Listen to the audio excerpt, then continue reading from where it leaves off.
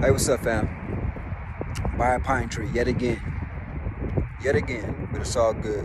I'm not talking about the leaves this time, or the needles, or the pollen, which we know are very beneficial for your health. We know that the pollen in the leaves contains phytoandrogens, which are plant-derived molecules which act as a male sex hormone within the body. Androgen, male sex hormones. Estrogen is female sex hormones.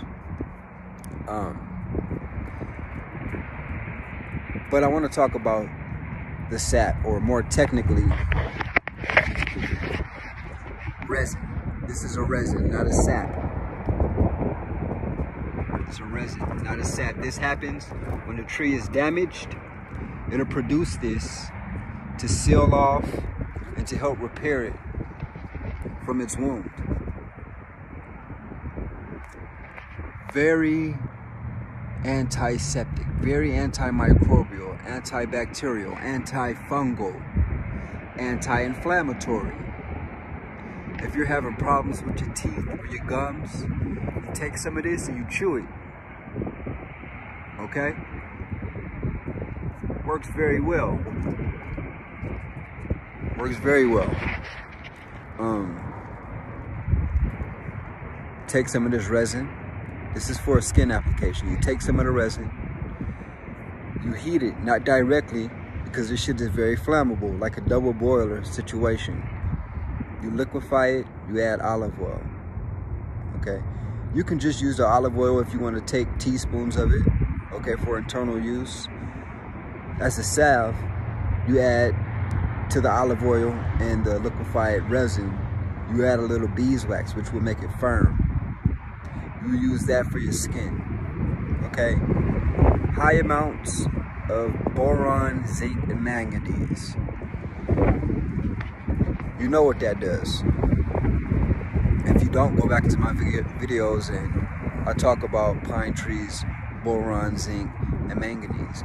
Boron and zinc are vital for brainwave function, vital for cognition, memory, focus. Okay?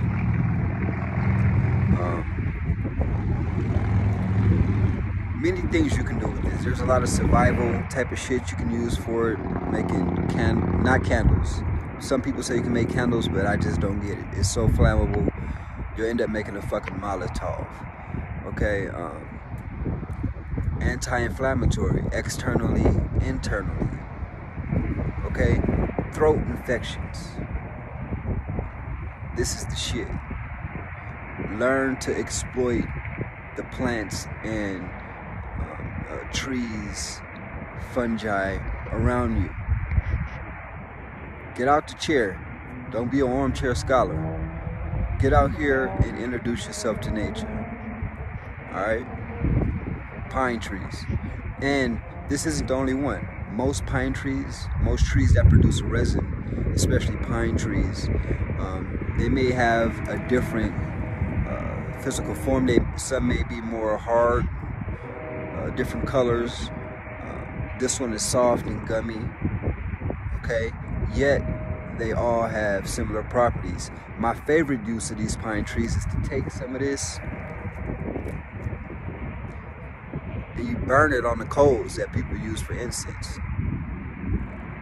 You can't beat it. This one here in particular, this white shit, has a more sweet smell, closer to frankincense. The more amber color shit, closer to like myrrh, or a more musky, woodsy type of smell, yet it's beautiful. It's a beautiful smell.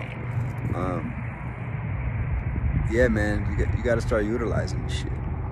Everything's here. Everything is here. Peace.